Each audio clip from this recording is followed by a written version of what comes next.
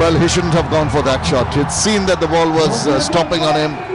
He tried an expansive drive, got the inside edge, trying to play across the line of the ball. The better option would have been to drive it. Tapash Ghosh, the young man, strikes another big wicket. A 62 for 4. Ghosh just tossed it up in the air, invited the big hit. Wonderful flight, just dropping. It really did dip on a shot. There you go. Just half cock at that one and tantalizingly close to the bowler there. I thought he had it under control. Big shots. Down the pitch, outside edge. Lucky. Very lucky. Important boundary. This is where the leg going for an expensive drive on the offside.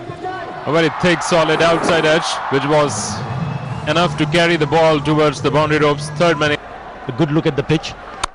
Gone! Exactly what I was about saying, that. In the slot, out. Shy. What a shot. What a lovely shot that is. Staying back in his crease and thumbs it over the infield for the boundary.